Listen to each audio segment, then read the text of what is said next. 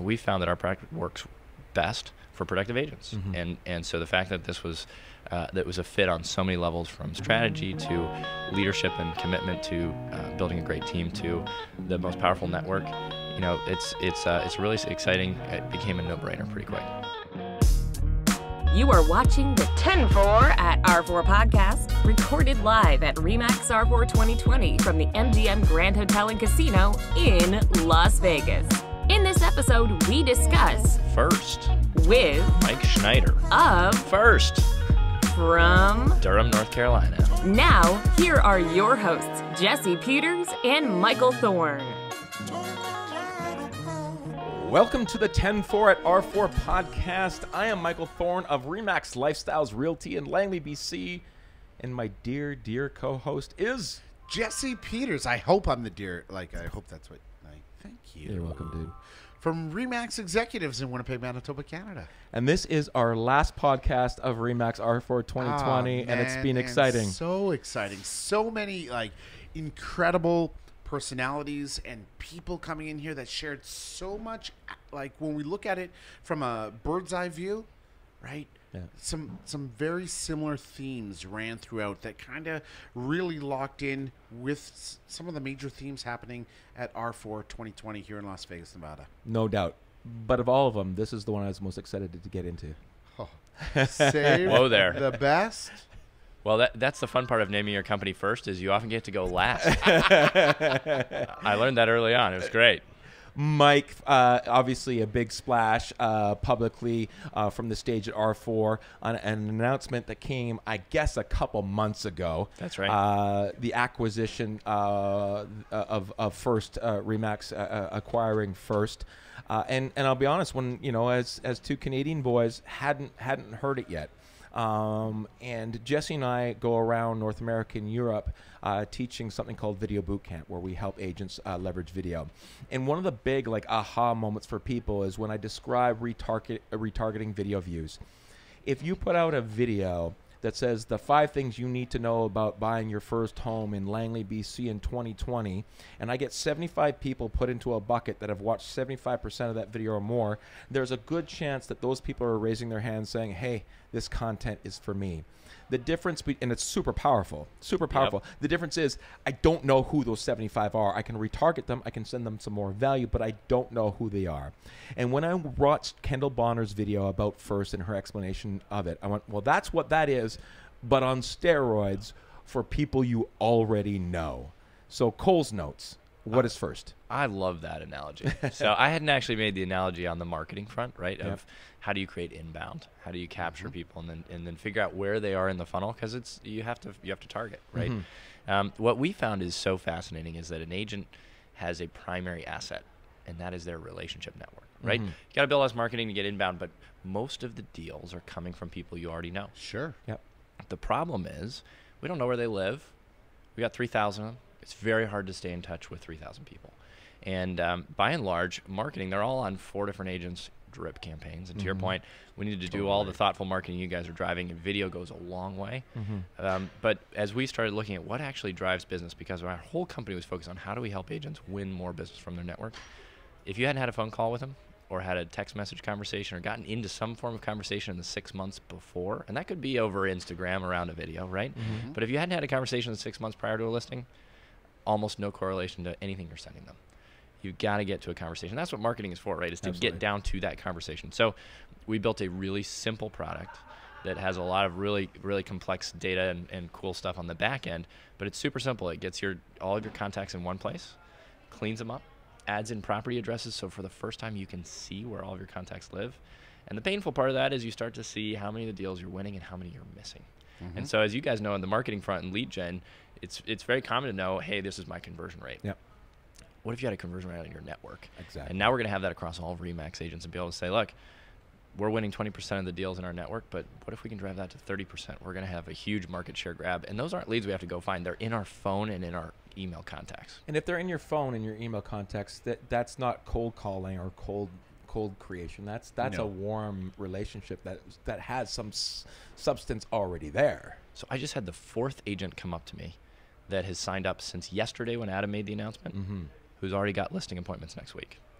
They just went and took people that they hadn't talked to in 4 years, but they know who they are. They're going to recognize you, and they texted them or they called them. They said, "It's so funny you're calling me." And you know, one of the things about creating a really good real estate business we hear all the time is to have, you know, multiple funnels, because any funnel can kind of turn off at any time. But here's what I know about a funnel. If I have no intention of selling for 3 or 4 years, I don't need you contacting me every quarter. You know what I mean? I don't need you in my back pocket all the time. But if I'm about to move, I want you in my back pocket. That's right. Especially if you're an expert. So you're basically saying, hey, everyone in my funnel, please raise your hand if you need me now. Step this way. Everyone else who doesn't need me as much, I'm not going to annoy you. So not only do you win with the people that need you, you win with the people that don't want you at that very moment. And that's a game changer, because we only have so much time. We only have so much energy and so much money to spend. And it's basically saying, here's who you need to focus on. Yeah, and then coming along to remind you and pester you a little bit, and a little bit of the coaching and accountability. It can be a little bit painful, but we're going to beat you over the head a little bit that you haven't actually talked to these people in a long time. And if you don't do it now, somebody else is going to. So that's why we want to get you in that first conversation. But I think you're absolutely right. We've got to have the marketing funnel set up. But at the end of the day, it comes down to who am I going to talk to? And that's where your valuable time is really important. So if we can focus that, and to your point, one of the things that's hardest is when we think about our network, it's actually hard to think about where people are in that funnel. Yeah. Right? Exactly. The conventional wisdom, and it's working very well, is pick the people that are going to refer me business. Because whether they're moving or not, they like me enough to refer me. The problem is when we just focus there, we're missing so many deals of people that are going to be selling. Mm-hmm. And so a quick phone call to people that have all the pressure on them to move, it's amazing. This is a new funnel in some ways. Mm-hmm. Okay, 700 data points ish, give or take, I think was, based on me kind of doing some research, hearing it on stage, right? 700 data points. All right, so most people who boost the campaign or build the basic campaign are working off maybe 3 data points, right? That's right. Age, area, income level or something right? Like that. And obviously big depending ranges, on the fair housing and a little bit different rules in Canada, versus, right? That's right. How do you go about 700 data points? How many data points have you actually worked through to get it to 700, that magic 3-star number? Yeah, you'll see a lot of people throwing out data points and saying, we've got 3,000, we got 4,000. Right. We actually have looked at thousands to figure out what actually contributes. And so we've gotten it down to things that really matter, things like demographics, life event changes, some of your, obviously everything about the house. So here's a quick example. If my wife and I are expecting our 3rd kid, which we were, and that flagged us, if you have expecting your 3rd kid, but you've got a 5-bedroom house and X income, you might not be that likely to move if you're in a great school district. But that same person with that same life event living in a 2-bedroom townhouse, making the same amount of money in a bad school district where your kids are coming up on school age, that person's probably 5 times as likely to sell in the next month. And that's the type of thing that this machine learning can look at across the entire population all the time. You, as an agent, would know that if you spent enough time to get to know me and know what was going on in my life. You could intuit all those things. You just can't do it across 2,000 people. No. So let's let the computers do what they're good at. And so the AI is pulling that from across the interweb, not just social interactions on Facebook or Instagram or whatnot, just everywhere. Yeah, in fact, we found that that a lot of the online signals aren't very helpful. So most of this is actually, we've partnered with some of the best data providers in the world, and we care about the data privacy and security. We've chosen not to partner with others because they're not as secure, and so what we're doing is we actually have that data across everybody across the U.S. We're exploring Canada right now and global, so we'll keep you guys posted. But what we do is we have all of that data on everyone. So when you sync your contacts, we're actually then mapping that to everyone we're tracking. Okay. And now, did RE/MAX see first and purchase it and is trying to squeeze you in the direction of providing value in the real estate industry, or was first built for the real estate industry? From the day one I started the company, we were laser focused on helping agents be more productive. And it was very clear that there was not enough investment. We raised over $11 million of venture capital to focus on this problem of how do we help you with your network? Tons of people helping on the lead side and lead conversion. Just not a lot of great technology built on how do we help you with your network. And there are unique problems there. And it's very interesting because we saw it from stage this morning. 5.9 million transactions last year, 84 million leads.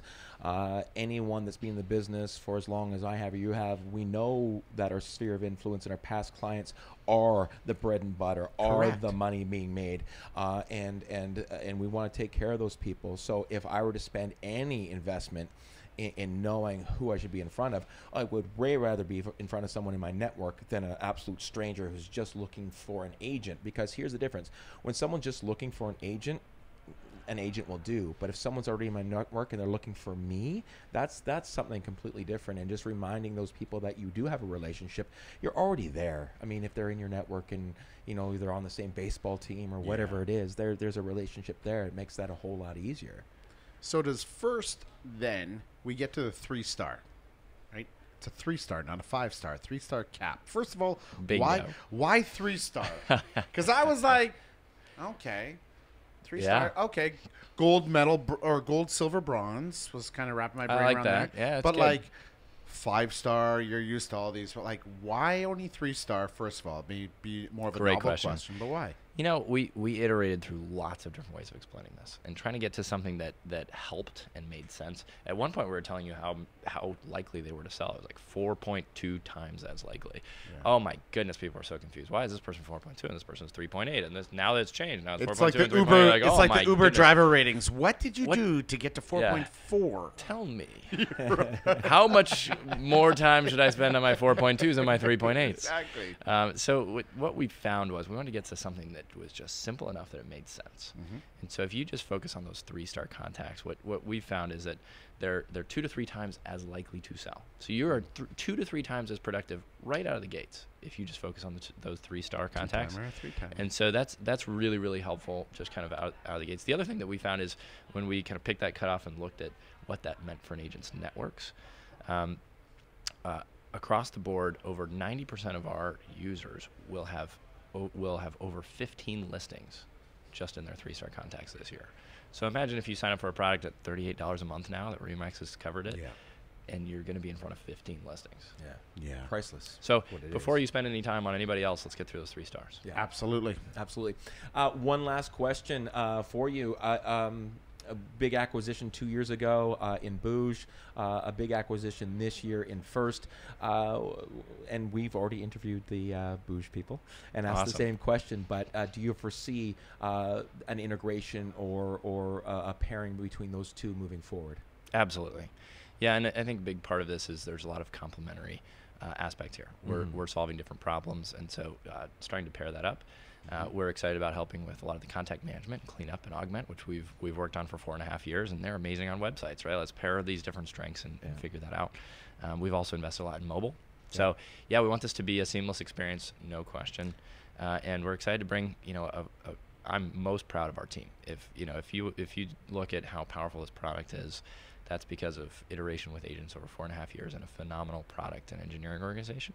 More than it is me, certainly. So we want to build lots of great products for Remax. And that doesn't surprise me because that's the way Remax is built. I've got to know some of the crew at booj. That's the way booj is built. So I'm not surprised that it's the humans that we're invested in. And and I said one last question. I'm going to go one more. It seems like there was some interest in First doing something really unique. So when it comes down to it, when we're biased, we love this company. What was it about Remax that sort of felt like it was the right fit for First? Yeah, we were in the fortunate space of having options. Yeah. And from continue to own our own destiny and raise more venture capital and keep growing to joining any of the big brands. And so we got to know a lot of the different companies. And I'll say Remax leadership is really impressive. It is. And the big bets they're taking and the long-term perspective. The production of the agents. That was we found that our product works best for productive agents, and so the fact that this was a fit on so many levels, from strategy to leadership and commitment to building a great team to the most powerful network. It's really exciting. It became a no-brainer pretty quick. Now it's time for the R4 Rapid 4.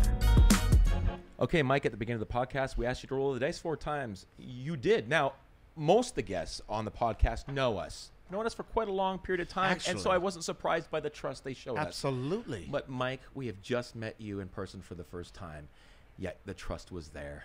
It's amazing. It's hilarious because there's one number that says take our luggage to the Oh boy, airport. what have I gotten myself into? So Mike, what you've got yourself into is in Jesse's hands. He's holding 10 nonsensical, silly questions, numbered 1 through 10, and based on the roll of the dice, we are going to ask you 4 of them. Bring it. Mike's first question is number 8.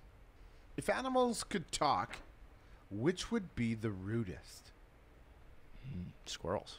Oh, Squirrel. why? They just seem cranky. And always taking the birds' food. Got a and lot of stuff. squirrels in your world too? Yeah, they're all over the place. Yeah, gray squirrels, brown squirrels. Yeah. The gray ones are the worst. They're the biggest ones with like some They serious get real attitude. fat. Yeah. Yeah. Number 1. How long would you last in a zombie apocalypse? Oh, I'd last a long time. Oh, We took the You team thought this axe throwing, and I found I have an uncanny knack for throwing axes. It was ridiculous. At head height, It was at perfect head height. Unbelievable. It was like, this is so easy. Why is this Two-hand, so easy? underhand, done. You're One like- hand, it was ridiculous. so you nailed it a few times. Was that one of the first things you thought of? You're like, I've got a zombie make apocalypse this. skill set. No, get but this. now I put 2 and 2 together, and I need to have that hatchet. That's great. Number 5. In 40 years from now, what will people be nostalgic for? Getting to drive our own cars. Wow, that's a good good one. answer.